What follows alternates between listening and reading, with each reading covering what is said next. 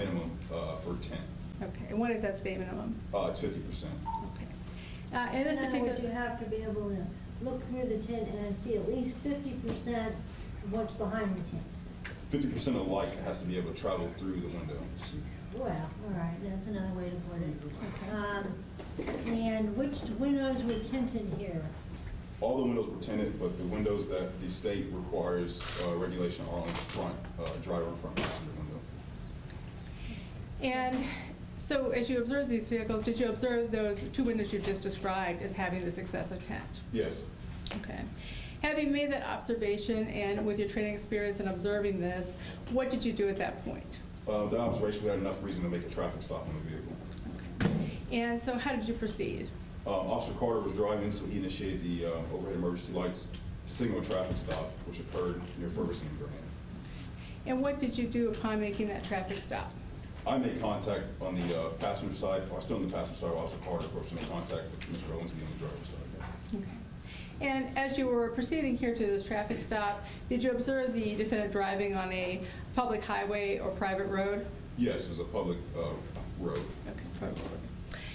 And as you made the traffic stop, did he stop when you requested? Yes. Okay, what happened next?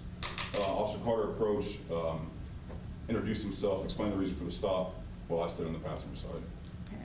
And as you approached the vehicle, did your impressions of the window tint change at that time? No. Okay. And what could you say to us about how that window tint appeared at that point? The tint was still dark, too dark to identify him from the passenger side. You could see a silhouette. The tint was even dark enough that upon initial approach, a child wasn't even seen in the backseat, or couldn't be seen in the backseat. Okay. After observing this and making initial contact with the driver, what did you do next? We returned to our cruiser.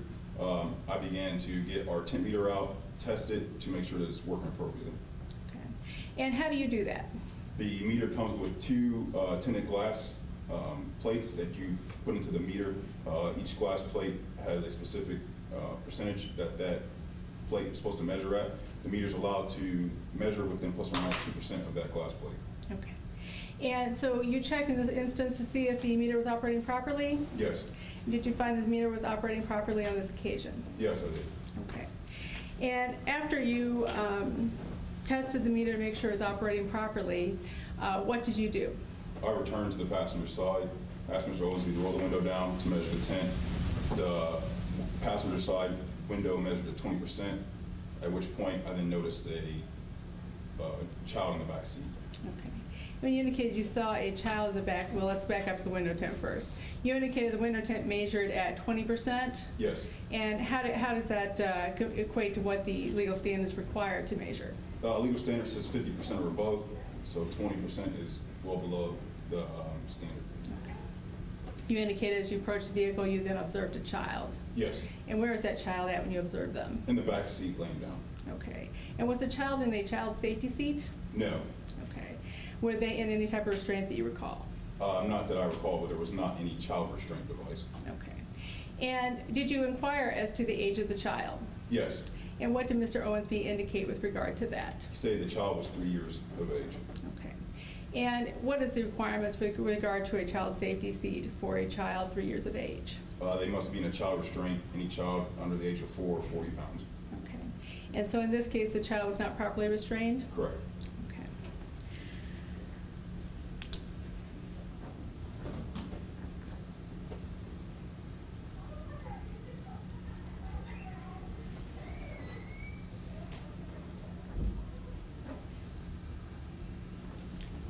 And this window tint violation, were you able to capture some of that on your body cam video? Yes. And is it a fair and accurate depiction of what occurred regarding the window tint? Yes.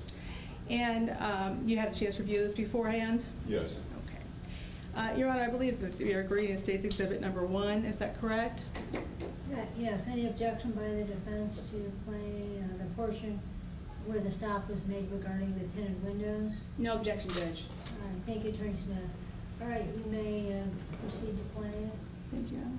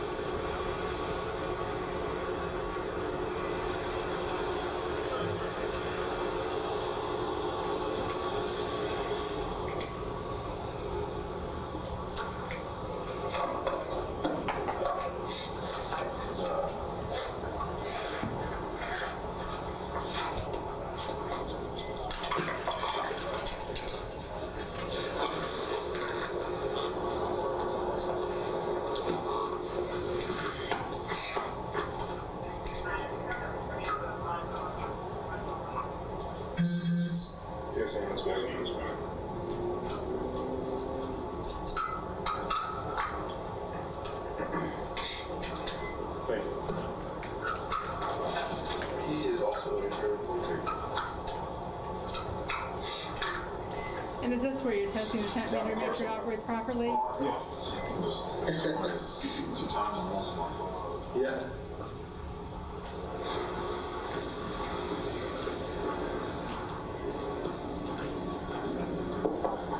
You rest one down some. Cartridge get stopped. Hope some.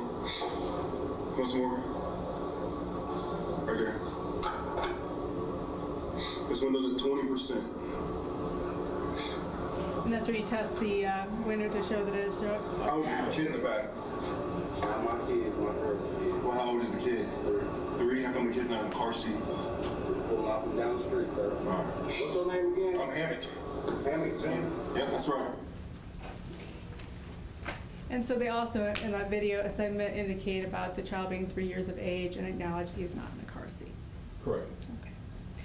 All these things that you described here today, this all happened in the city of Dayton, County Montgomery, state of Ohio? Yes. No further questions? What training have you had in the light transmittance meter to use it? So we're trained how to operate it, again, to perform a test before each operation or before you perform on each vehicle by using those tinted glass plates that you saw in the video. It's a real simple device to use when coming to testing. We only have 2 different kinds. We have that one that slides on the window, and we have one that breaks apart for measuring windshields or windows where the tint doesn't come all the way to the top.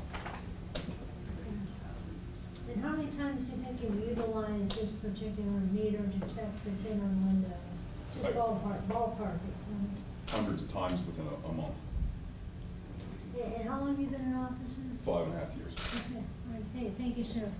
Attorney Willis, do you have any questions? Attorney Smith, any questions? I have a few, Your Honor. Thank you. I know you just had surgery, so if you need to sit down, it's okay. No, I'm all right. I prefer to stand, if you don't mind.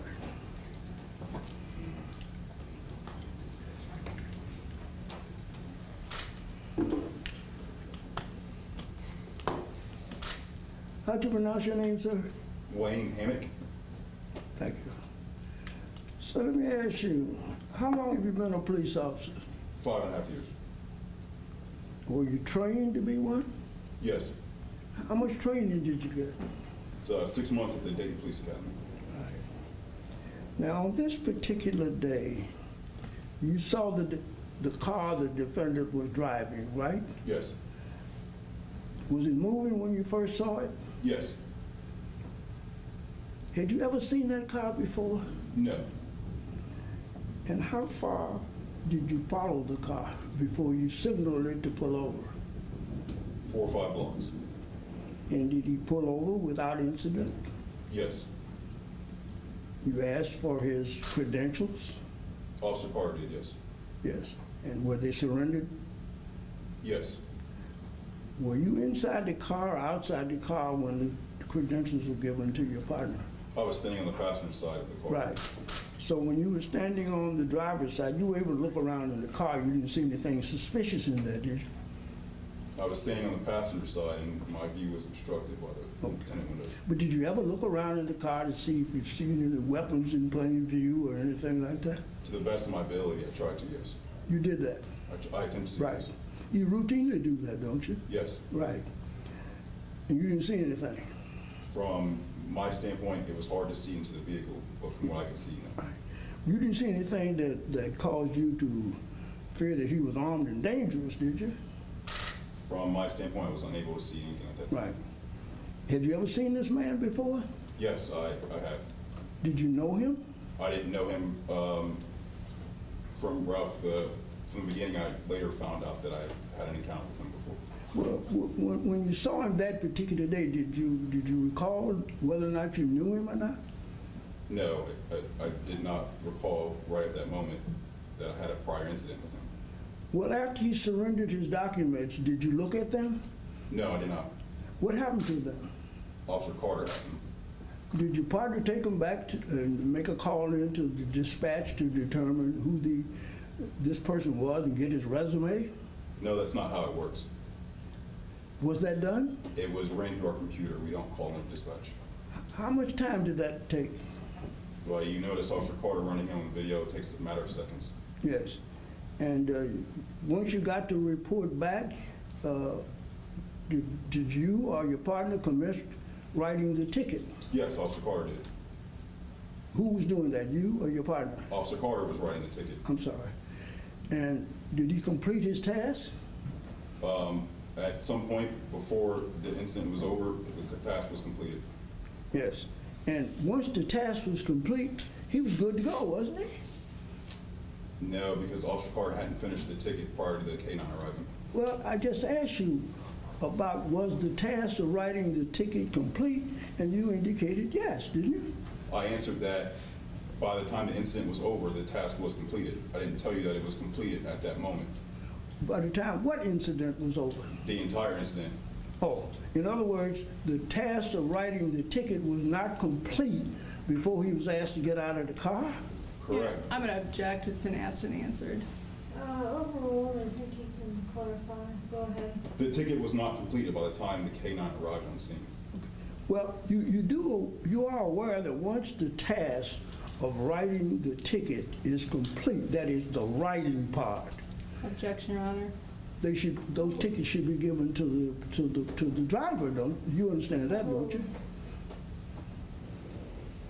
Did you get that? Did you understand? No, I don't understand your question. Okay. The purpose of the stop was to investigate apparent traffic violations, correct? The purpose of the stop was for an equipment violation. Okay.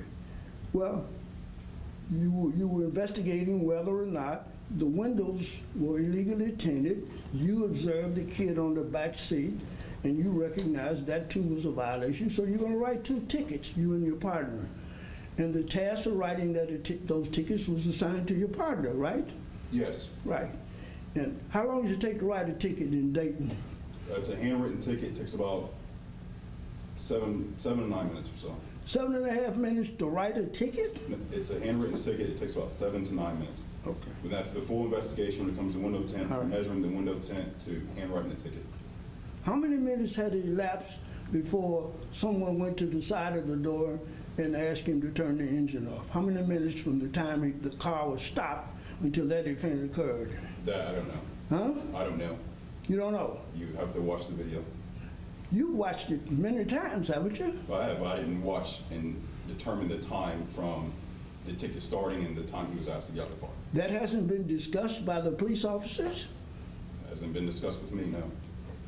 No one discussed with you why it took so long? Yeah, no, I'm going to object. It's been asked and answered. Yes, Okay, thank you, Don't Judge. argue with the witness, sustained. Thank you. So, but the reality is, you are telling me that the writing of the ticket had not been completed before someone asked him to turn the engine off. Again, Your Honor, I'm going to object as to relevance. And it's asked and answered. Okay, answer it one more time. The ticket was not complete prior to being asked due to the fact that K-9 was there and we did not prolong the stop. Why was the canine there? Objection, Your Honor, relevance. Okay, that's where we were, that's where he was getting to, and finally got. Well, I'll withdraw that question. I'll ask this one so it'll be a little more distinct. Who sent for the K-9? Objection, Your Honor, relevance. Overall, I'm gonna allow some leeway. Look, I do want to emphasize, we're here for the two traffic offenses. And some of the circumstances surrounding it before and a little bit after, I'm gonna let Mr. Willows have a little leeway, but in terms of this court's duty, I'm only charged with, is he guilty of the minor misdemeanors? And in terms of, whether or not excessive force was used, that's for another day, another court. I'm not going to ask him anything about excessive force. Okay, I'll give you a little leeway. Thank you, Judge. My question to you, sir, is this. Was the dog sent for before the writing of the ticket was completed? Yes, you can hear me on video call for a K-9. Who called in for the dog? I did. Why did you call in for the dog? Because of the area that we were in. Because of what? The high crime and drug area that we were in, I requested a K-9. In other words, anytime you stop someone in a high drug area, you feel you can call in for the I'm dog. gonna allow it, and I understand you have a continuing objection. I'm objecting, Your Honor, because it's asking him to speculate and asking about cases not concerned before the court here today, how he acts in another case. Withdraw the question, Judge. Very good. Thank you. Who determines this a high drug area? You, or is it written somewhere where I can go read it? Yeah, there's a collection of stats that you can look up that will show you the number of violent and drug crimes that occur in this area. So you're saying it's written somewhere with the police department on a document that you read that designated that area as a high drug area? Yeah, I'm going to object to a really compound question. It is compound. I think he has answered based Thank on you, the Judge. data. It was a high crime. Have you ever arrested anybody in that area for drugs? Yes, I've arrested several people for drugs and guns in that area. When? Objection, Your Honor, relevance. All right, one last question. Go ahead, answer that question. On a regular basis. What does that mean, regular That means basis? My job was to... I'm not asking about your job. I'm asking the definition of regular basis. I'm going to object to the badgering of the witness. He asked him a question and then he interrupted his answer. I would also object to the relevance of the question. All right. Thank you, Judge. When you say you lock people up on a regular basis, does that mean every day? Every day I do arrest people for drugs and guns. That's the objective of the spot that I was in during this incident. Every day in that area you arrest people for drugs? No, every day that's what I do. My purpose and my job for the spot that I was in is focused on gun and drug crimes. How many people did you arrest yesterday? Objection, Your Honor, relevance. It's sustained. So you would average, I take it, at least 7 arrests a week. I'm sorry. I'm a 5 days, 5 arrests a week. Okay, sustained. I have given you quite a lot of latitude, sir. Thank you, Judge.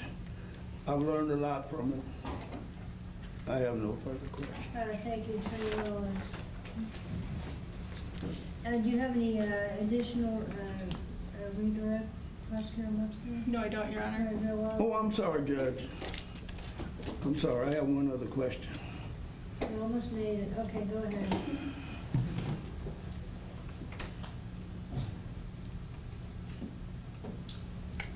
Did the defendant open the door voluntarily after he was asked to open the door? I object as to the relevance with regard to this. Oh, all right. You can answer this if you know. I opened the door. Okay. Did anyone ever ask you, why did you beat up on that man? Objection, Okay, all Your Honor, right. it's Clearly, stricken. that's out of order. The court's Thank you, going to Judge. strike No that further question from the record. All right, you certainly may step down. Thank you. Thank you. Does the city have another witness? If I could have just a moment, Your Honor. Yes.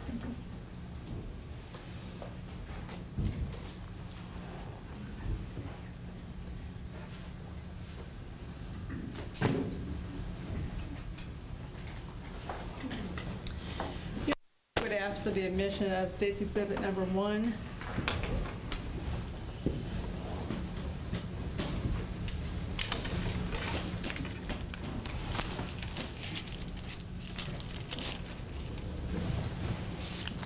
That is a copy of the tape that was Correct. played in court. Any objection to it being admitted? No objection, Your Honor. It will be admitted, thank you. Anything else? State would rest, Your Honor. All right, very well. The state has rested its evidence. Does the defendant have any evidence that you wish to offer at this point? No, Judge. All right. When we first started this case, the court had made a statement. I am only here today as a visiting judge to decide whether or not the state or the city has proven beyond a reasonable doubt the elements of the offenses that the defendant is charged. Even though they're minor misdemeanors, the beyond a reasonable doubt standard is applicable, whether it's a murder case or it's a traffic case. In any event, after hearing the evidence in this case, the court finds that Clifford Owensby is guilty of both of the offense of driving a vehicle with tinted windows and also failing to have a proper child restraint seat in the back seat.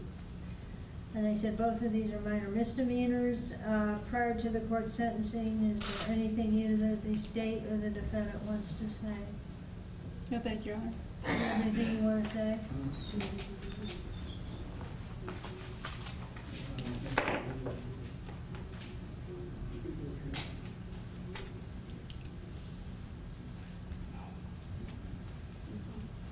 We don't have anything, Your Honor. All right, does the defense, Mr. Owensby, want to say anything? Is that a yes or a no? I wish to exercise my right to remain silent. Okay, well, we're not in the testimony portion here.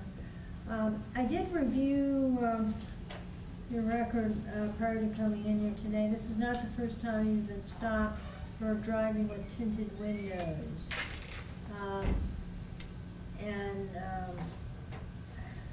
I would have thought after the first time that you got stopped that you wouldn't tint your windows anymore, but apparently that's not the case. All right, in reference to the tinted window charge, the court's going to fine you $150, which is the maximum possible sentence. All right, now you want to say something? Regards to what you said to me after I already spoke. You said something about you thought that I would learn my lesson by tinted windows already. Well, once you got stopped for having tinted windows, let me get out the record here, the prior criminal record, which is lengthy, not the worst I've ever seen. It's certainly not the best prior criminal record I've ever seen, but you've got 2006. Looks like 2006 you were stopped. And then, of course, you have other convictions for drug-related offenses in 2015, 2019. So what do you want to say about not... I have nothing else to say if it doesn't regard the traffic stop. I'm totally through with it. Thank you. Okay, all right, very well. The state also finds that the child restraint law was violated in reference to this toddler, which is of a serious safety concern, even though I understand you were saying you only went for a short period. A lot of things can happen in a short period of time regarding an accident. The court's also going to fine you $150 for that minor misdemeanor. All right, that concludes these proceedings. We're in recess. Thank you, Your Honor. Thank you, Judge.